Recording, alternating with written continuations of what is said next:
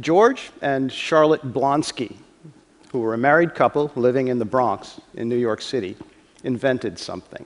They got a patent in 1965 for what they call a device to assist women in giving birth. This device consists of a large, round table and some machinery. When the woman is ready to deliver her child, she lies on her back, she is strapped down to the table, and the table is rotated at high speed. The child comes flying out through centrifugal force.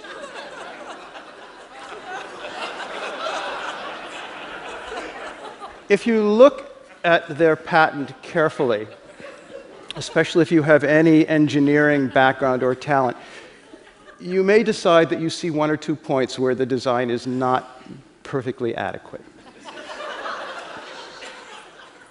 Dr. Ivan Schwab in California is one of the main people who helped answer the question, why don't woodpeckers get headaches? And it turns out the answer to that is because their brains are packaged inside their skulls in a way different from the way our brains, we being human beings, true, have our brains packaged. The woodpeckers, typically they will bang their head on a piece of wood thousands of times every day. Every day. And as far as anyone knows, that doesn't bother them in the slightest. How does this happen? Their brain does not slosh around like ours does. Their brain is packed in very tightly, at least for blows coming right from the front. Not too many people paid attention to this research until the last few years, when in this country especially, people are becoming curious about what happens to the brains of football players who bang their heads repeatedly. And the woodpecker maybe relates to that. There was a paper published in the medical journal The Lancet in England a few years ago called "A Man Who Pricked His Finger and Smelled Putrid for 5 Years." Dr. Caroline Mills and her team received this patient and didn't really know what to do about it. The man had cut his finger, he worked processing chickens, and then he started to smell really, really bad. So bad that when he got in a room with the doctors and the nurses, they couldn't stand being in the room with him. It was intolerable. They tried every drug, every other treatment they could think of. After a year, he still smelled putrid. After 2 years, still smelled putrid. 3 years, 4 years, it still smelled putrid. After 5 years, it went away on its own. It's a mystery. In New Zealand, Dr. Leanne Parkin and her team tested an old tradition in her city.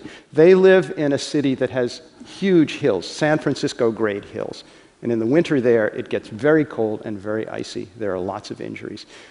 The tradition that they tested by asking people who were on their way to work in the morning to stop and try something out.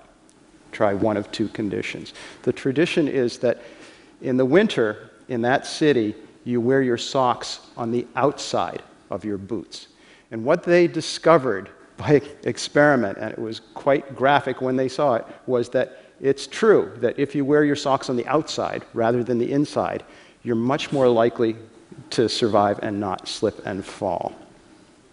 Now, I hope you will agree with me that these things I've just described to you, each of them deserves some kind of prize. And that's what they got. Each of them got an Ig Nobel Prize. In 1991, I, together with a bunch of other people, started the Ig Nobel Prize ceremony. Every year we give out 10 prizes. The prizes are based on just one criteria. Just one criteria. It's very simple.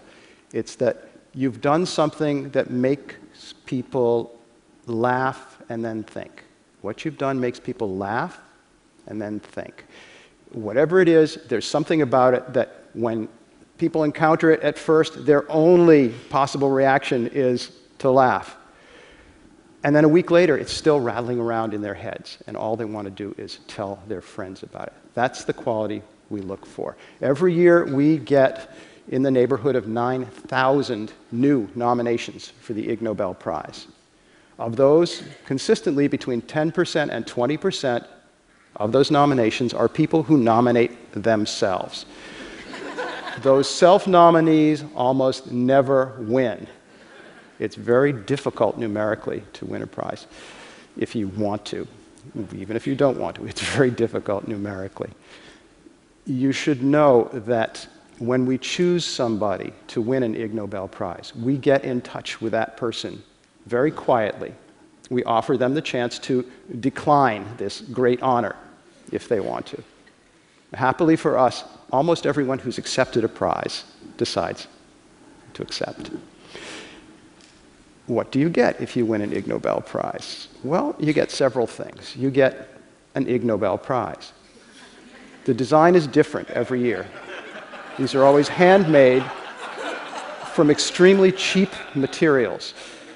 You're looking at a picture of the prize we gave last year, 2013. Most prizes in the world also give their winners some cash, some money. We don't have any money, so we can't give them. In fact, the winners have to pay their own way to come to the Ig Nobel ceremony, which most of them do. Last year, though, we did manage to scrape up some money. Last year, each of the 10 Ig Nobel Prize winners received from us $10 trillion. A $10 trillion bill from Zimbabwe. You may remember that Zimbabwe had a little adventure for a few years there of inflation. They ended up printing bills that were in denominations as large as $100 trillion. The man responsible, who runs the national bank there, by the way, won an Ig Nobel Prize in mathematics. The other thing you win is an invitation to come to the ceremony, which happens at Harvard University. And when you get there, you come to Harvard's biggest meeting place and classroom, fits 1,100 people, it's jammed to the gills, and up on the stage, waiting to shake your hand, waiting to hand you your Ig Nobel Prize, are a bunch of Nobel Prize winners. That's the heart of the ceremony. The winners are kept secret until that moment.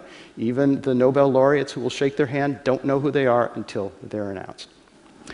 I'm going to tell you about just a very few of the other medical-related prizes we've given. Keep in mind, we've given 230 prizes. There are lots of these people who walk among you. Maybe you have one. A paper was published about 30 years ago called Injuries Due to Falling Coconuts. It was written by Dr. Peter Barse, who is Canadian. Dr. Barse came to the ceremony and explained that as a young doctor, he wanted to see the world. So he went to Papua New Guinea. When he got there, he went to work in a hospital, and he was curious what kinds of things happen to people that bring them to the hospital. He looked through the records, and he discovered that a surprisingly large number of people in that hospital were there because of injuries due to falling coconuts. One typical thing that happens is people will come from the highlands where there are not many coconut trees down to visit their relatives on the coast where there are lots. And they'll think that a coconut tree is a fine place to stand and maybe lie down. A coconut tree that is 90 feet tall and has coconuts that weigh 2 pounds that can drop off at any time. A team of doctors in Europe published a series of papers about colonoscopies. You're all familiar with colonoscopies one way or another, or in some cases one way and another. They, in these papers, explain to their fellow doctors who perform colonoscopies how to minimize the chance that when you perform a colonoscopy, your patient will explode. Dr. Emmanuel Bensoussan, one of the authors, flew in from Paris to the ceremony, where he explained the history of this, that in the 1950s, when colonoscopies were becoming a common technique for the first time, people were figuring out how to do it well. And there were some difficulties at first. The basic problem, I'm sure you're familiar with, that you're looking inside a long, narrow, dark place. And so you want to have a larger space. You add some gas to inflate it so you have room to look around. Now that's added to the gas, the methane gas that's already inside. The gas that they used at first, in many cases, was oxygen. So they added oxygen to methane gas, and then they wanted to be able to see, they needed light. So they'd put in a light source, which in the 1950s was very hot. So you had methane gas, which is flammable, oxygen, and heat. They stopped using oxygen pretty quickly. Now, it's rare that patients will explode, but it does still happen. The final thing that I want to tell you about is a prize we gave to Dr. Elena Bodnar. Dr. Elena Bodnar invented a brassiere that, in an emergency, can be quickly separated into a pair of protective face masks. One to save your life, one to save the life of some lucky bystander. Why would someone do this, you might wonder? Dr. Bodnar came to the ceremony and she explained that she grew up in Ukraine. She was one of the doctors who treated victims of the Chernobyl power plant meltdown.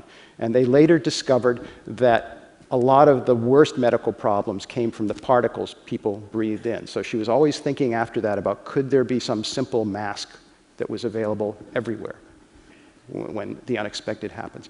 Years later, she moved to America. She had a baby. One day she looked, and on the floor, her infant son had picked up her bra and had her bra on his face, and that's where the idea came from. She came to the Ig Nobel ceremony with the first prototype of the bra, and she demonstrated.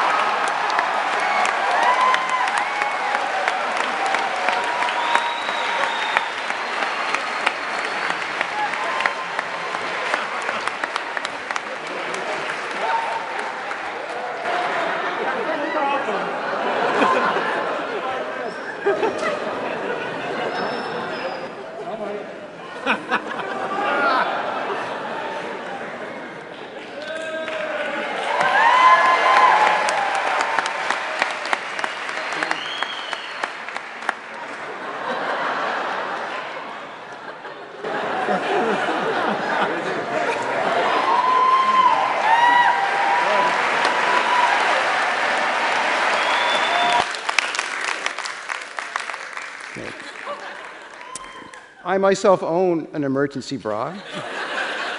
It's my favorite bra, but I would be happy to share it with any of you should the need arise. Thank you.